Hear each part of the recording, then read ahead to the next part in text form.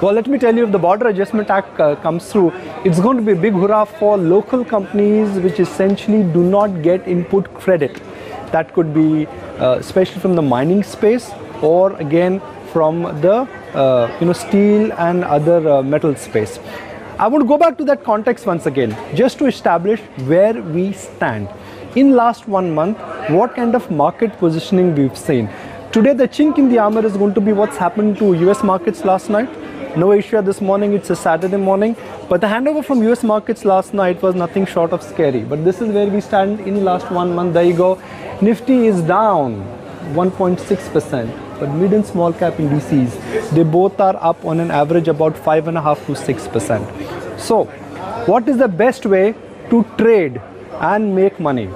While budget day is notoriously volatile, if you know how to really map the volatility, volatility can be your friend. So CK is going to be joining us in moments from now to walk us through what are his charts indicating, and CK is going to just pour in years and years of experience as to where we stand. So CK, hello, good morning. Well, he will be joining us in seconds from now, as what I've been told. It's a Saturday morning, so just bear with me. This is where we stand, the volatility tracker, and the volatility tracker, I guess, is clearly a self-explanatory tracker. So CK will be joining us from seconds from now to walk us through what the technical indicators are. This is the budget super setup. These are the stocks where we feel there could be heightened activity.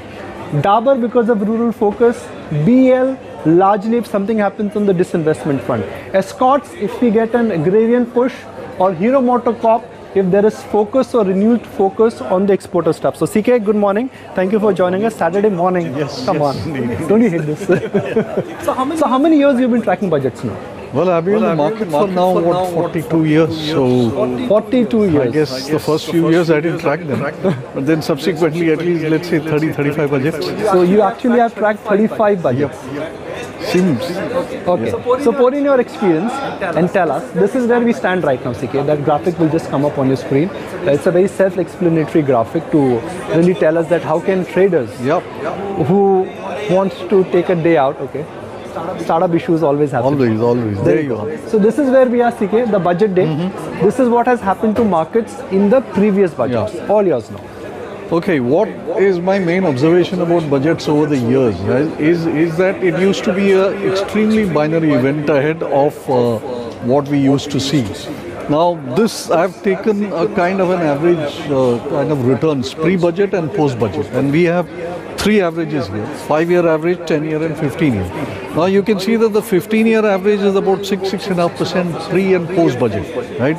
Which has now shrunk to about 4.5%. So if you take a near-term average, you find that the average pre and post-budget rallies are becoming smaller. Now, even now we have done about 3.5% as a kind of descent after the high. So the kind of binary effect which the budget used to have as a major event, I think that's played out over the years, and now we are seeing lesser and lesser fluctuation. And now this is, this is a chart. What is this green mean, CK? Just to break it, what is this green? This is actually a selection of the six occasion, 2004, 6, 10, etc. When the pre and post budget move were both positive, right? So I've taken the last about maybe 10 years or so. Last only 6 occasions. 6 occasions the markets have rallied before the budget and after the budget. And what is interesting is that there's only one occasion in 2007 where the market actually fell before budget and fell post budget also. That's the only one occasion in the last 10 years.